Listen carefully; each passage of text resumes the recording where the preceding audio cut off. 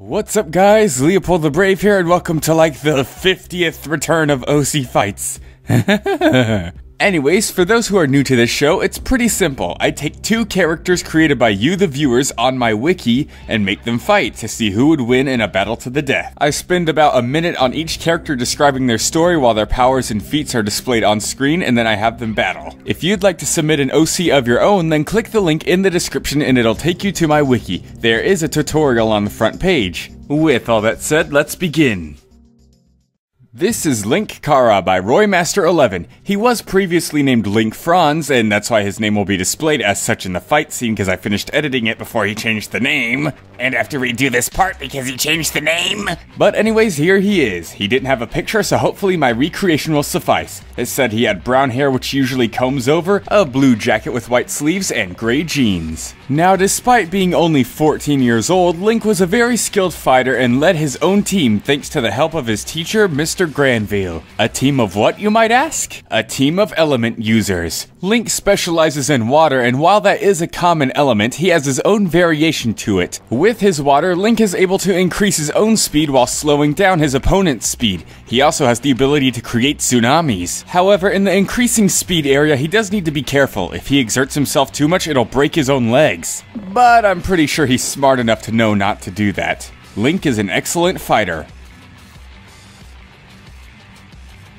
Long ago, there was a group of mystical beings called the Spectros who each controlled an element of the world. They all worked together to keep the harmony and balance in the land, but were soon betrayed by the Black Spectros. He had killed all the others but was narrowly stopped by the Brown Spectros who performed a ritual allowing all their powers to flourish throughout generations. And in the future generations, one of the ones to inherit these powers was Aaron Young. He was a typical loner who had a typical loner life, but eventually something strange started happening. His hair became darker and creatures began attacking him out of nowhere. He began to develop powers as well, and before long he was informed of everything that was going on. He was trained to fight and placed on a team of other Spectros in order to stop a group of rogue Spectros. These rogue Spectros are using Spectros DNA in order to create powerful monsters so they can take over the world, and it's up to Aaron and his team to stop them.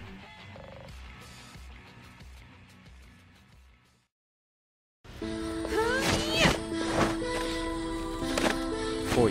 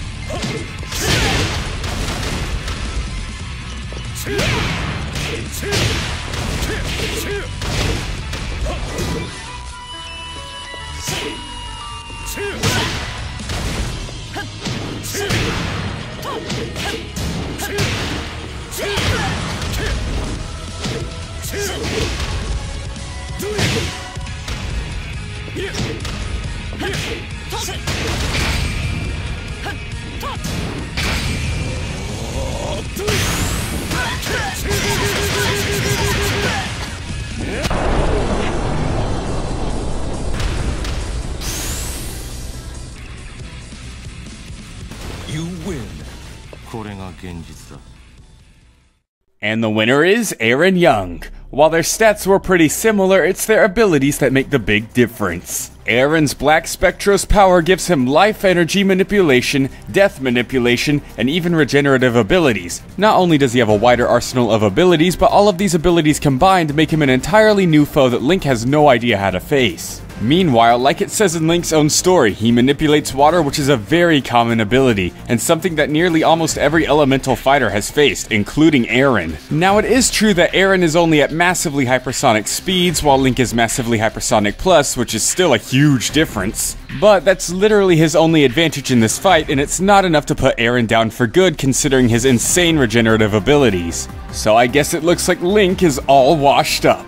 The winner is Aaron Young.